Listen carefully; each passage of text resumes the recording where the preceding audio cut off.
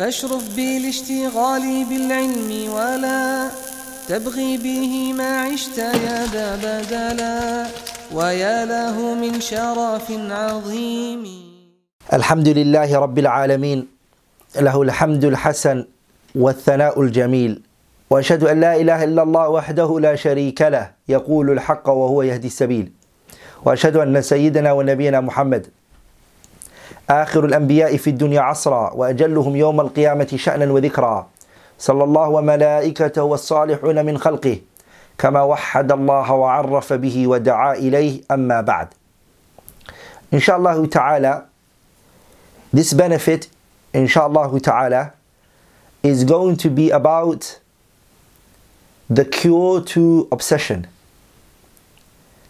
Some people are obsessed with a particular person, whether it be a spouse or whether it be something else or someone else, and they feel like this has become now a big problem in their life, and they want to be free from the shackles of this obsession that they are in.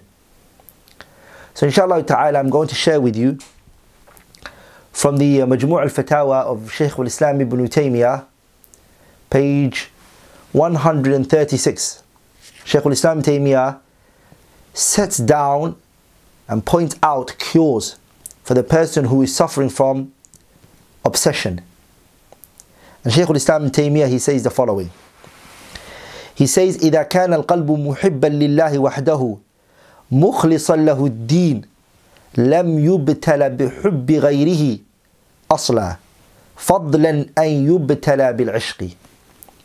Shaykh al-Islam ibn Taymiyyah says, if the heart is in love of Allah subhanahu wa ta'ala, and that person establishes the religion with sincerity, لم يبتلى بحب غيره أصلا, that person will not be tested with loving other than Allah subhanahu wa ta'ala whatsoever. فضلا أن يبتلى بالعشق, let alone be tested with obsession. So Shaykh al-Islam ibn Taymiyyah says here that if you come with the love of Allah alone, and you come with sincerity in your religion, Allah will not test you with loving anyone other than Him, let alone obsession to other than Him, or obsession to anything. Obsession to anything else. Now Shaykh al-Islam Taymiyyah goes on to saying, وَحَيْثُ ابْتُلِيَ بِالْعِشْقِ فَلِنَقْصِ مَحَبَّتِهِ لِلَّهِ وَحْدَهُ. If you ever get tested with an obsession, it is because there's a deficiency in your love of Allah alone. وَلِهَذَا لَمَّا كَانَ يُوسُفُ مُحِبًّا لِلَّهِ مُخْلِصًا لَهُ الدِّينَ لم يبتل بذلك بل قال الله تعالى كذلك لنصرف عنه السوء والفحشاء إنه من عبادنا المخلصين. Allah subhanahu wa ta'ala,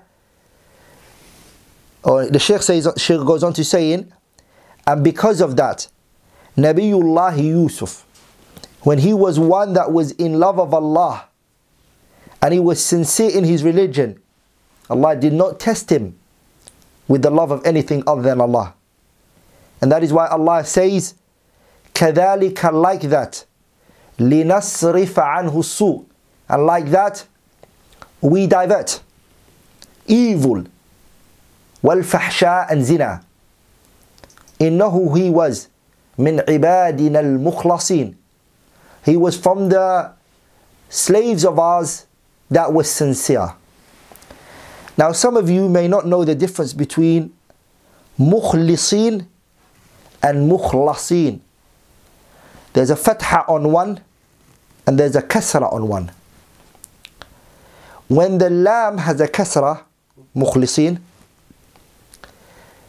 it means that the person is sincere and he sometimes loses the sincerity. Mukhlis is a person who is sincere the majority of the times, but sometimes he loses the sincerity. But the mukhlas is the one who is consistent upon sincerity. And he's always, him and sincerity have become one. And that is why some of the scholars, they took from this that Nabiullah Yusuf, since he was one that was consistent with sincerity, and he did not depart from sincerity whatsoever, and that he was a continuously sincere individual, the shaitan was never able to come and whisper to Nabiullah Yusuf. Some of the scholars, they said that Yusuf, shaitan wasn't able to come to this moment to him and to whisper to him. Because you know, all of you, shaitan alayhi la'inullah, may Allah's continuous curse be upon him. He made an oath that he's going to misguide all the creation of Allah. لَأُغْوِيَنَّهُمْ أَجْمَعِينَ, I'm going to misguide them all.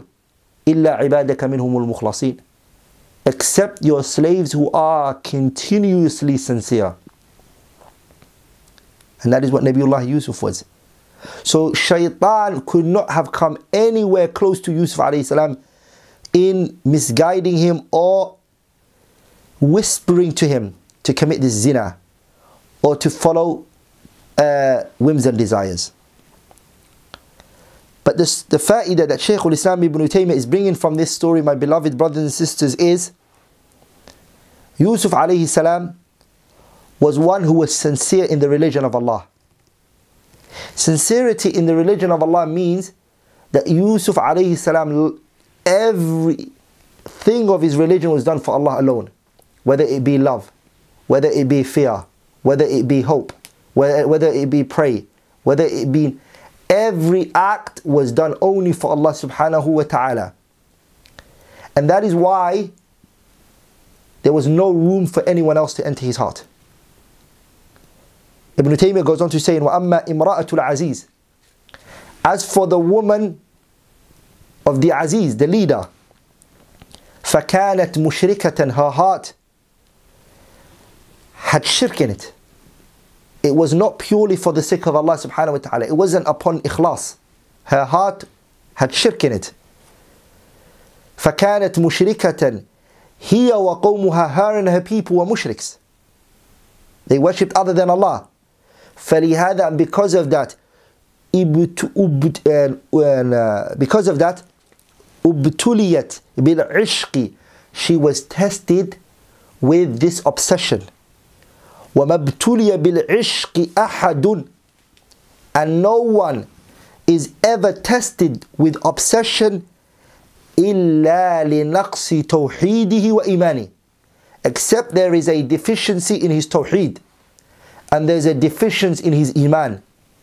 وَإِلَّا فَالْقَلْبُ الْمُنِيبُ إِلَى اللَّهِ, because the heart that returns to Allah subhanahu wa ta'ala, الخائف منه, that is scared of Allah subhanahu wa ta'ala, فيه صارفان يصرفان عن العشق, he has two things that alter him and that divert him from obsession.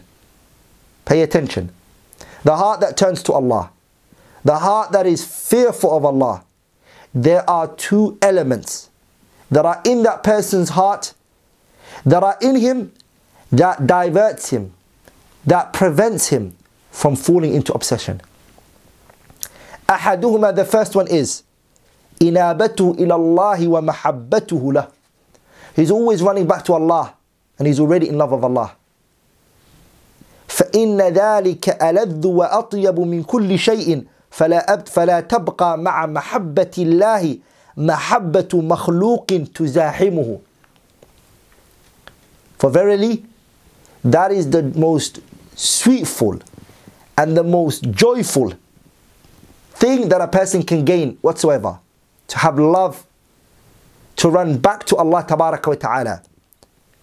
For that person, there is no extra room left in his heart for anyone other than Allah.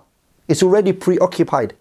His heart is already fully taken with the love of Allah subhanahu wa ta'ala. And so he has no room for anyone else. The second thing that diverts these people from falling into obsession is what?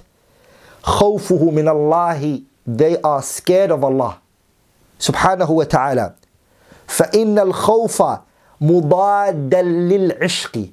Fear is the opposite of obsession. So that fa'idah, that benefit that Shaykh al-Islam ibn Taymiyyah mentioned, haqiqatan it is an answer to so many people's questions that are put forward at us, and that the question and the inquiries that are asked from us. I hope it answers your question, and I hope it makes you take it on board and implement it. Anything which I had said that was wrong, فَإِنَّهُ مِنِّي وَمِنَ الشَّيْطَانِ وَاللَّهُ وَرَسُولُهُ بَرِئَانِ مِنْهُ. It is from me and shaitan, and Allah and His Messenger are free from it. سبحانك اللهم بحمدك أشهد أن لا إله إلا الله أستغفرك وأتوب إليه.